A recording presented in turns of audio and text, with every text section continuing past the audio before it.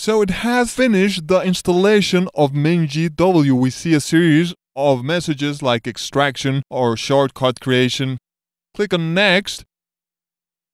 Then click on Finish to finish the installation. Press and hold the Windows key and press E to open the Explorer. Double click on the C hard disk. Double click on MinGW.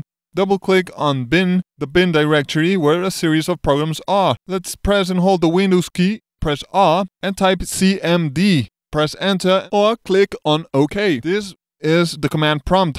We see that we can type in any command. Type GCC, press enter, and we see that it is not recognized as an internal or any type of command.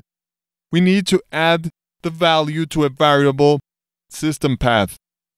For that, we go to Settings, Control Panel, and at the System icon, double click, and the System Properties Advanced tab, we go at the bottom and see the Environment Variables button. And we see a series of environment variables. We scroll down to where Path System Environment Variable is, and we see the values, which are a series of strings that will hold the addresses of where binaries are. Click on Edit, and we can edit that system variable. We let the cursor at the end and Alt-Tab to where the MinGW directory is. And now we right-click and left-click on Copy, Alt-Tab once again to where the system variable dialog was.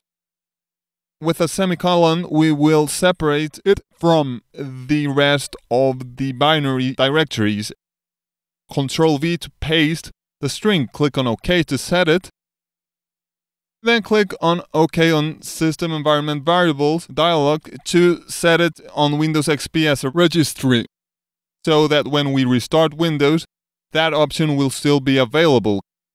Click on OK on the System Properties window. Press and hold the Windows key and press R to invoke the run command. Press CMD and OK. It opens the command prompt. Now we can test to see if Windows command prompt can actually find the GCC executable.